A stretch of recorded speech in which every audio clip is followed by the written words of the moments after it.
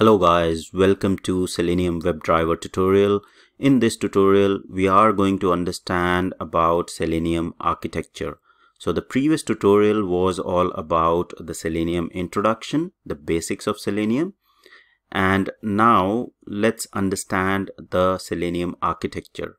Understanding Selenium architecture is really important because it will help you to understand how you are going to set up the development environment and write the script. So how your scripts interact with the browser. So this understanding is really important in any automation framework or any automation tool.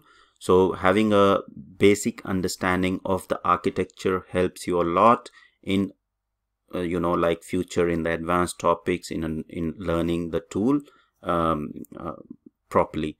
So let's go ahead and understand the Selenium architecture.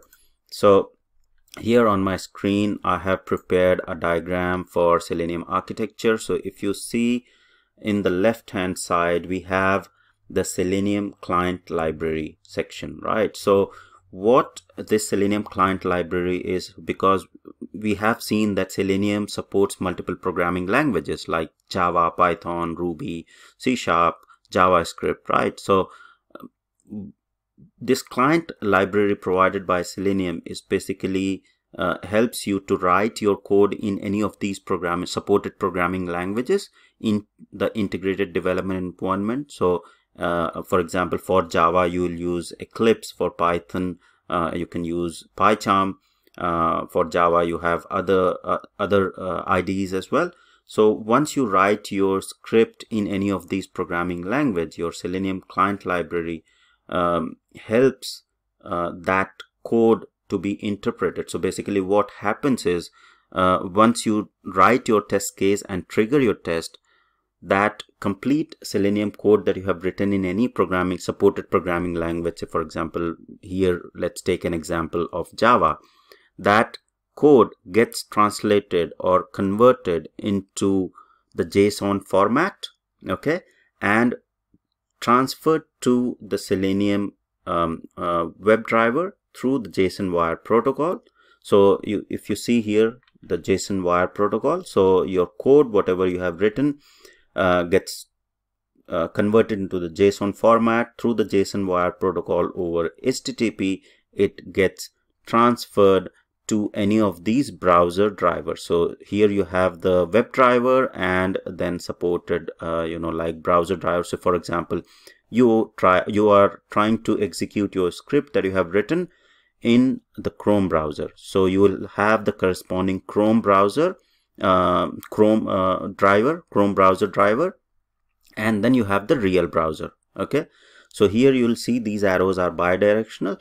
So what this means is that once you run the script, it gets communicated to through the JSON wire protocol to the Selenium WebDriver and the corresponding and the browser driver, which is in this case we are taking an example of the Chrome browser. So Chrome driver, and that Chrome driver in turn launches or sends the actions or the script actions that you have defined to the real browser. Okay, so it will launch the real browser.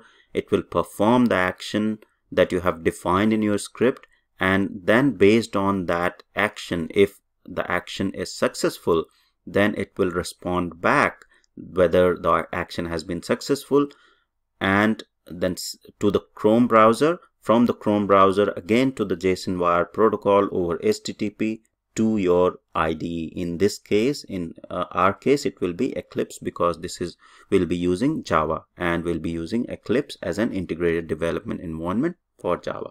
So to give you a brief example, so for example, I want to search any text on google.com, right? So this is the very basic script that I'll launch the browser. I want to launch google.com in Chrome browser, search a text and see whether the search has been successful. So what I'll do in the automation steps is first step will be to launch the browser and launch open the URL google.com.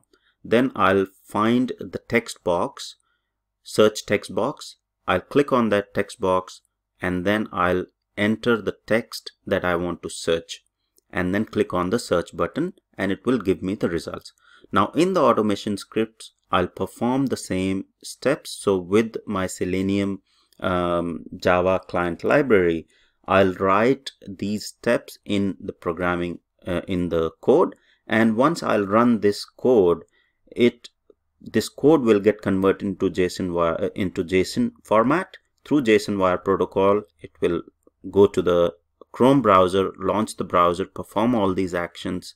If it is not able to find, say for example, there is a web element search text box that you have defined in your script, which the Chrome browser is not able to, the Chrome driver is not able to find in the real browser. So in that case, there will be error return. So in the error scenario, the error will be returned to the Chrome driver, right? And then from Chrome driver, it will be returned from in the JSON format with JSON wire protocol over HTTP to your IDE. Okay, and it will be displayed on your IDE as an error. So this is briefly or very quickly to understand the overview or how the Selenium architecture it is. Now, if you want to get a lot more detail or want to dig deeper into what exactly how the Selenium WebDriver is implemented. So Selenium WebDriver is actually a REST API. Okay, so if let's go ahead and before understanding that Selenium WebDriver REST API, I would like to show you the browser drivers that we need to download and configure in our environment setup, right? So let me go back to this website. Okay, and here if you'll see, we'll go to the downloads page, right? And here you have the Selenium Client, right? So Selenium Client WebDriver language binding. So this is what all this Selenium Client library is talking about, right? So these client libraries basically, so if you want to write your code or test in Java, you need this client library, right? So you need to download this. Now, if you want to run your test case in a different browser, so go to browser section. So Gecko driver is implemented for support by Mozilla, right? So if you want to run your test case in the Firefox, you need Gecko driver. If you need to run test case in IE, you need IE driver. For Safari, it is Safari driver. And all these are supported by different organizations. So you'll see Safari is supported by Apple, Opera is by Opera Software, Chrome driver is by the Chromium project, right? And Edge is by Microsoft. So depending on which browsers you want to run your test cases, you have to download these browser drivers and configure these, right? So this is what we need to configure, and then the Selenium WebDriver library.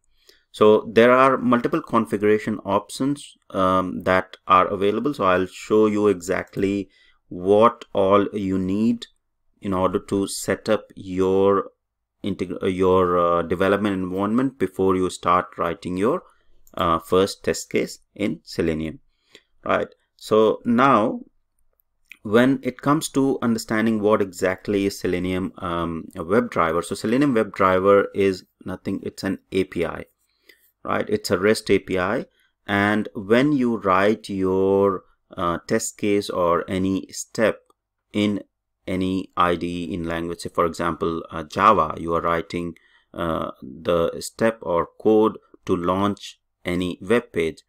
Now what happens is there is a call behind there is a call that happens. So your that particular line of code is converted into the JSON format and sent as a request or a REST GET request or POST request. So depending on what operation you are performing, so it will be sent as a POST request or GET request, and that's what Selenium WebDriver is all about. So it will be sending that request and getting the response back into the JSON format. Now if you want to get into the more details of the WebDriver API. So you can go to the documentation, and in the documentation here you can see the Selenium browser automation project, and you can see W3 WebDriver specification. If you click on WebDriver specification, it will show you the W3 specification for all the components of the WebDriver, right? So for example, these are the actions that are available for the elements. So you can find elements, you can find element from element, so all these. So if you go to elements section and scroll down, you will see some get post method. So you can see the find method, right? Find element. So when you say actually find element, you see actually internally what happens is it's a post method, and it passes the session ID of the particular session and finds the element, right? The element that you pass, or the locator or the location of the element that you pass. So this is more of, like what exactly how the WebDriver implementation is done. So find elements or find element from element. Similarly, under the actions, you will see there are a lot of methods available. So this is, if you're more interested into what exactly the WebDriver is, how it is implemented, so you can go through this documentation to learn a lot more about the WebDriver architecture.